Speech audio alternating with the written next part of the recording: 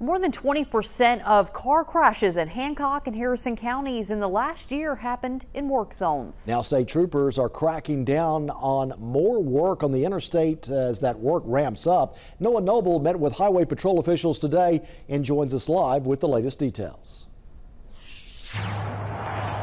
12 miles of I-10 between Long Beach and Diamond Head is getting widened, but the construction zones leave workers just feet, sometimes inches from interstate traffic, like here at the Wolf River Bridge. State troopers telling me today commutes through these zones could turn deadly in just a matter of seconds.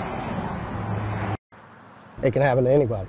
It can. Even the best drivers have situations come up. There's some things that you can't react to in time. Trooper Landon Orozco says that exact scenario has contributed to the nearly 24% increase in traffic accidents in 1 year. From July 2023 to July 2024, there were 380 accidents. 83 of them happened in construction zones. You've got these condensed lanes. These trucks are right at each side of each lane. So if they move either way, they're either going off the road or going into another vehicle. The 1 second that you take to look over to your left or right is that 1 second that somebody may hit their brakes, and you don't have that time because there may not be enough space between you. How easy is it for those accidents to turn deadly? It is extremely easy for those accidents to turn deadly because people are so close in proximity, with the lanes being closer and the workers being very close to the road.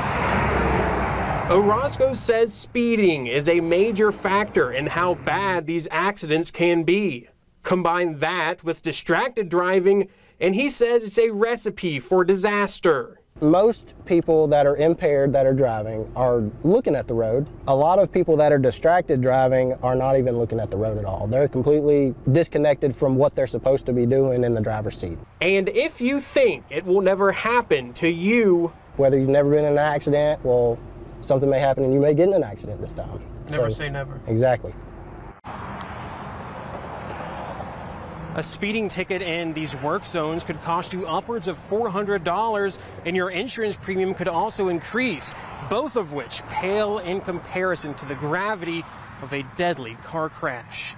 Live in Harrison County, I'm Noah Noble for WLOX News Now.